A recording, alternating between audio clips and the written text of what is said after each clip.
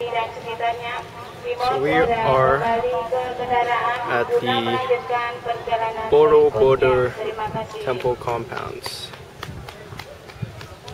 What you see right there. I'm gonna walk up to it.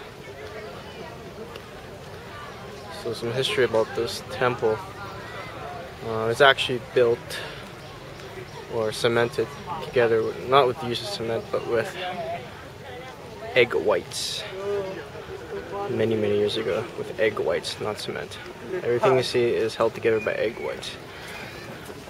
The history of it is that there are two kingdoms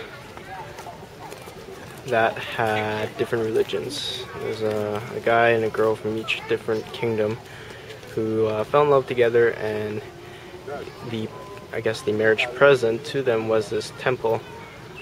An architect who built it for them to unify the two kingdoms and two religions so that there will not be any fighting or warfare. That's the story of Borobudur Temple. I'm gonna go up there in a bit here.